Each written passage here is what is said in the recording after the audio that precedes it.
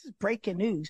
Jada came to my house that night. It was the premiere of New York Undercover. It was that day. Jada and all of them were at my house. We had a party at my house for the premiere. Pac called. We both spoke to Pac that day on the phone. Jada pulled me into my daughter's room. Tiffany was just a newborn. We spoke about it. She told me, the situation. I said, I understand. I knew he always loved her. Of course, I just had my daughter, Tiffany. People think that Tiffany's Pac's daughter. It's not, but Pac wanted me to know. You ain't never had sex with Pac? Oh my Girl, God. did I? What? Are you kidding me? Did I? What? What did you think I loved? His smile?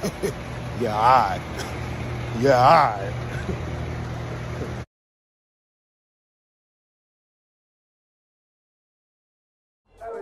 He was just some knucklehead talking crap like he always was.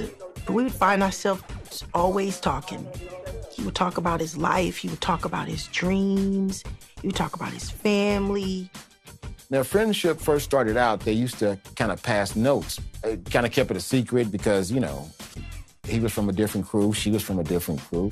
He was conscious. And that was just abnormal for the guys that I'd come up with, and I liked him. So it wasn't long before we was kissing and talking.